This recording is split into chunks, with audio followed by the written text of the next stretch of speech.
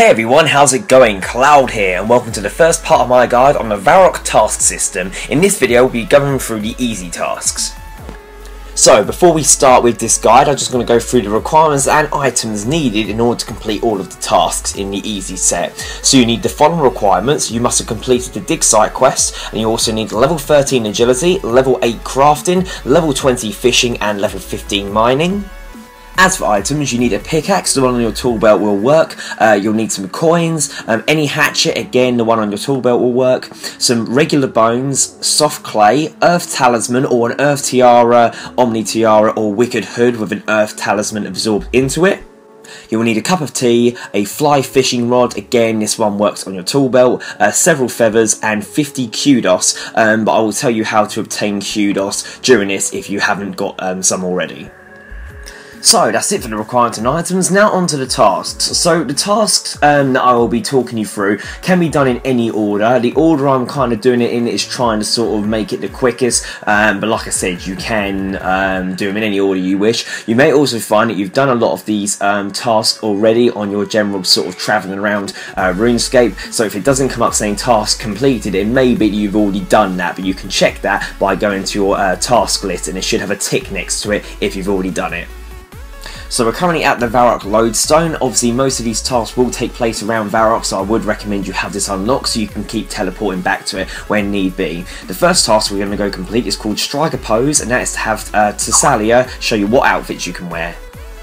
So she can be found in the clothes store, sort of in the middle of Varrock, just before the fountain. You want to right click her and choose to change your clothes. You mustn't have any weapons, armor or anything on for you to change, and also you must have no overrides on either.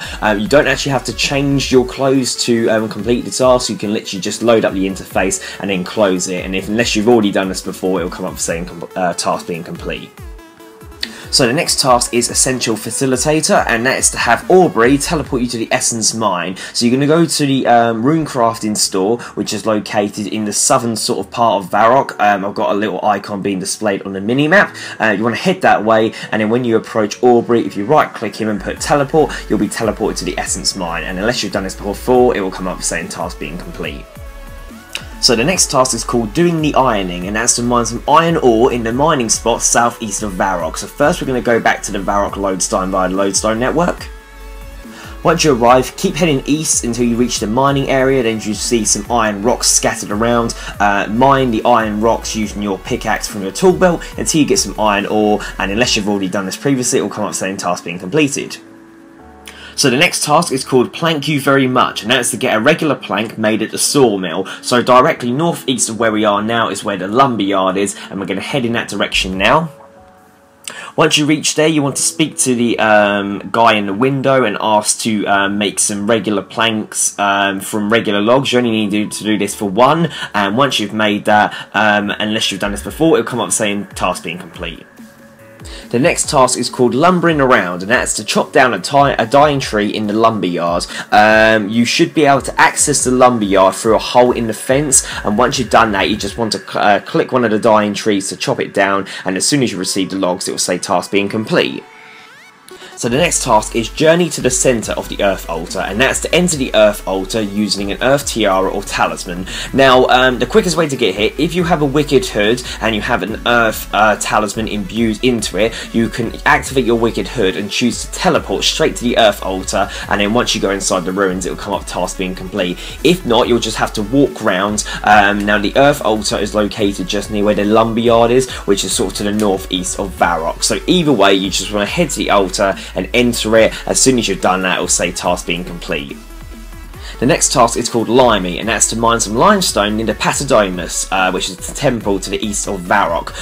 So if you head east from the lumberyard and follow the path towards the Patadomus, there's a part where you can sort of go north onto a cliff top, and there's a load of limestone mine rocks scattered around, and using your pickaxe from your tool belt and level 10 mining, you just want to mine one load of limestone. It will say task complete. So the next task is called Pot Stop, and that's to make a bowl on the pottery wheel, then fire it in the pottery oven in Gunner's Grun, or Barbarian Village as it's formerly known. So you want to head to Barbarian Village, either teleport into the Edgeville Lodestone and heading south from there, or just sort of go west of where you are now from the Varrock Lodestone. Once you arrive in Barbarian Village, you want to go into the pottery house, and in using your soft clay you want to use it on the pottery reel to make an unfired bowl, then use that on the oven to turn it into a normal bowl, and that will say task being complete.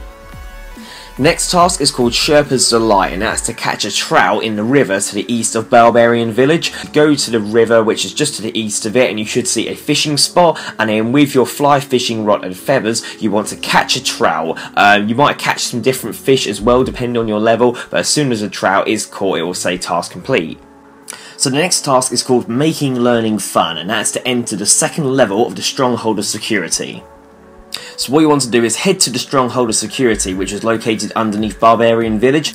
Once you're in Barbarian Village, you want to enter via the little hole in the middle, and you'll arrive on the first level of the Stronghold of Security. You want to navigate through these different gates that are being displayed on the screen to you now until you reach an area which has got sort of wide open area, and then you need to use the nearby lever to go down on the second level. And as soon as you've done that, unless you completed the task before, it will come up saying task being completed. So the next task is called Jumping Off Point, and that's to jump over the fence south of Varrock. So you're going to want to teleport back to the Varrock Lodestone via the Lodestone network.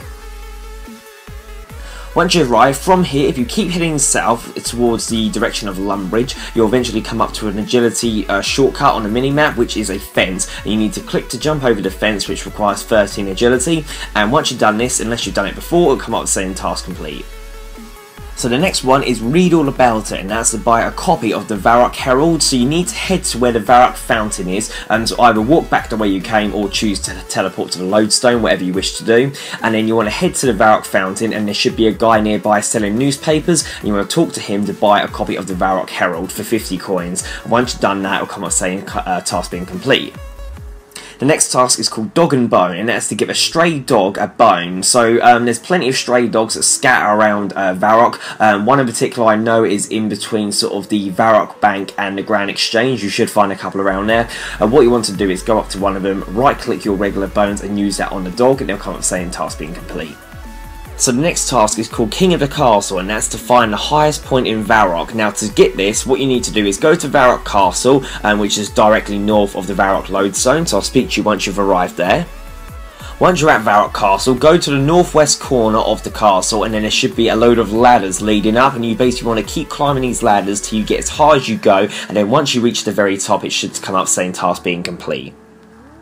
So the next task is Relocation, Relocation, Relocation, and that's to move your player-owned house portal to a different location using the Varrock Estate Agent. Now you'll find the Varrock Estate Agent on the eastern side of Varrock Castle, near where the Varrock Museum is. So if you want to teleport to the Varrock Lodestone and then head to that direction from there. Once you arrive near the estate agent, you want to talk to him and ask to move your house and move to any location you like. Obviously the price varies depending on where you specify, and also there are some level requirements, but as soon as you've moved it from one to the other, it'll come up saying task being complete. So the next task is called It Belongs in a Museum, and that's to speak to Hatchet after obtaining at least 50 Kudos. Now, if you completed the dig site quest, you should already have some Kudos reward from that, and it should be enough to be able to just speak to Hatchet straight away. If not, if you go into the Varrock Museum and go into the sort of basement, you should be able to speak to an explorer there who's located just near the staircase, and he'll tell you that there's different sort of displays you can go up to, and he'll ask you questions. What you can basically do is go around after you're speaking to him, click in these different places. So there's one, for example, which has the Cowfight Queen inside, and there's also ones that have questions about penguins. If you answer correctly, you'll earn Kudos from that, and it should only take a couple of those to get you up to the 50 Kudos mark. I'm not going to bother showing that footage for the purpose of this guide, but if you do need a bit more help with this particular task, leave a comment in the comment section below and I'll help you out. But as long as you complete a dig site, you should have enough Kudos. But Curator Hatchet is located in the main sort of part of the Varrock Museum as soon as you go through the entrance, so you literally just need to speak to him, and go through some dialogue, and then it should say task being complete. The next task is called Jack and Ori, and that's to have Elsie tell you a story. Now Elsie you'll find in the Church of Saradomin on the first floor, I believe. So the Church of Saradomin is located east of Varrock Castle. It's just past the museum. Once you arrive in the church, go to the first floor and you should see Elsie sitting on her rocking chair. You want to use your cup of tea on her. Make sure you don't left click it so you drink it. Make sure you right click to select use. Once you've done that, she should tell you a story, any story, it doesn't matter which one she does, and then once she's told you it, it should say task complete. The next task is called Stick the Knife In, and that's to venture through the cobwebbed corridor in the Varrock sewers. So the Varrock sewers is located just east of Varrock Castle. You need to get in there by using the manhole that's nearby. So I'll speak to you once you're near there.